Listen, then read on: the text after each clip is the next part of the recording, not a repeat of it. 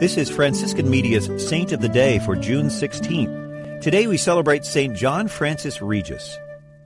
Born into a wealthy French family in 1597, John Francis Regis was so impressed by his Jesuit educators that he chose to enter the Society of Jesus at age 18.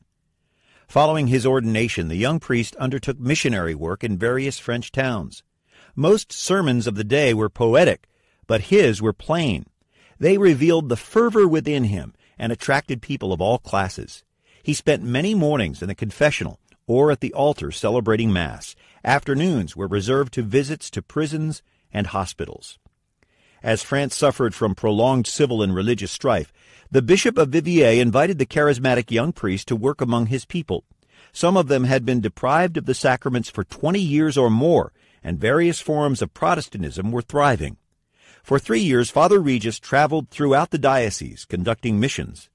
He succeeded in converting many people and in bringing many others back to religious observances. John Francis Regis spent the last years of his life preaching.